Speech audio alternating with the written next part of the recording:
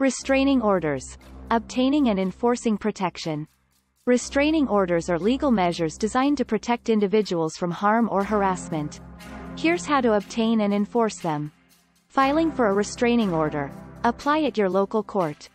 Provide specific reasons and evidence for needing protection. Temporary versus permanent orders. Courts often issue temporary orders quickly, with a later hearing for a permanent order. Enforcement. Once granted, the order must be respected. Violations should be reported to the police immediately for legal action. Understanding this process is vital for those seeking protection through restraining orders. Legal assistance can provide guidance and support. For more information and a free consultation, please call at 301-870-1200 or visit us online at www.castrolawgroup.com.